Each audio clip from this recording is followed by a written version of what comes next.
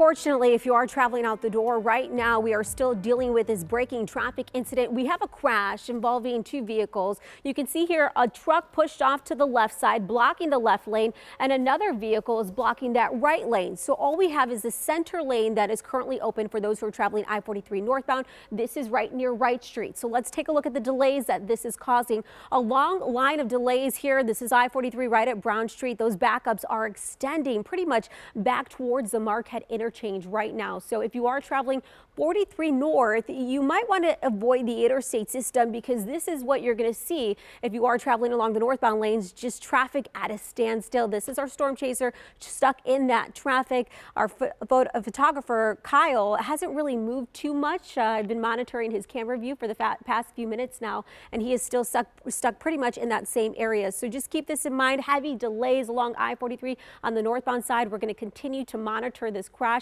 If there are any improvements or updates, we'll let you know. Simone and Tom, over to you. Adriana, thanks. All right, welcome back, and it's time for the Wisconsin Weekend in a minute. And this weekend, there are no shortage of festivals. You got Oak Creek Fest, St. Francis Days Festival, the Wisconsin Highland Games, and Labor Fest. That's on Monday. There is also a Labor Day parade on Monday that starts at the Zeidler Union Square building and ends at the Summerfest grounds.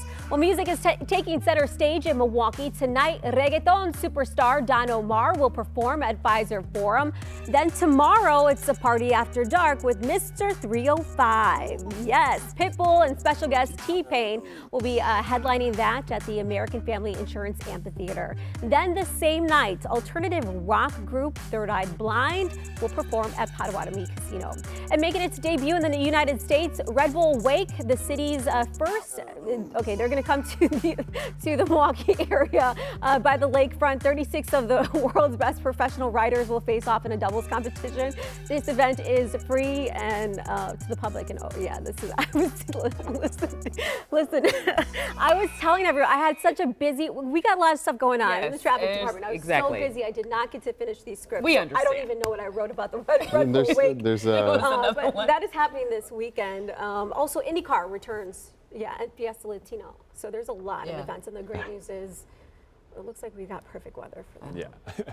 I feel like you just got a bad hand dealt to you. You got traffic going on this morning. You got one of the busiest weekends of the year wrapping up. Weather is looking so nice, but if you are traveling out this morning for Labor Day wet pavement or for the Labor Day weekend, wet pavement is what you're dealing with. So you are going to need to use those windshield wipers. Make sure they're working properly before you head out the door. You can tell here as our storm chaser is traveling out, and some of those side streets here in Milwaukee, wet pavement out there. So slow down the speeds, take it easy as you're traveling out the door. With that, here's a look at I-43 right at Hampton Avenue. Traffic is looking pretty good along that 43 stretch. Not seeing any incidents across the metro area. We're not seeing any delays, but today a lot of people are expected to head out for the Labor Day weekend. According to AAA, the peak travel time, or the worst time to travel today, is between 2 and 6 p.m. So if you can, leave a little earlier or leave a little bit later in the day. According to the DOT, most construction projects out on those highways will be paused to allow as many lanes open as possible, but there will still be those long-term major construction projects that are in place, so you will see delays along 894, especially on the westbound side, and I-43 as you're traveling from Milwaukee up to the Sheboygan area. And if you do have a flight out there, remember to arrive 2 hours before that flight and double check those TSA rules before flying. Simone and Tom? Oh, and take a look at this. This Saturday, this is what you can expect in downtown Kenosha. The streets are going to be filled with hot rods and classic cars for the Kenosha Classic Cruising Car Show. About 1,500 to 2,000 cars will be on display in the downtown area, and car enthusiasts come from as far as Canada to be a part of this event. Now, the car show is put on by the Kenosha Classic Street Machine Car Club, and it attracts motorcycles, trucks, older and newer cars. So it's really an event to celebrate vehicles throughout the decades. For Mark Martin, the special events coordinator for the club, and Randy Kavalauskas, they both say this car show started small, but it has grown over the years. Well, this started out 22 years ago just as an open cruise. And then as it got busy and got very full, we decided to have a park and standing cruise. So this is like the Super Bowl for car show people. This event is one of the largest in the Midwest. It's also the biggest free car show that there is. And we're hoping for a record turnout this year. We got really good weather.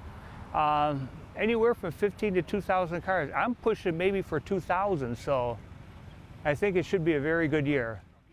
Yeah, and hopefully it will be. And expect to see multiple road closures in the downtown area. Everything you see highlighted in blue on your screen here. So from 51st to 59th Street, from 7th Street to portions of 2nd Street. And the Kenosha Classic Street Machine Car Club is dedicating this year's show to Tony Pontillo, who was the car show's main organizer, who passed away earlier this year. So they're dedicating the show in honor of him.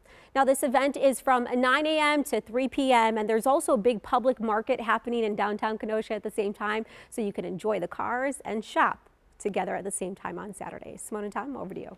Sounds like a, yeah, good time. All right, Adriana.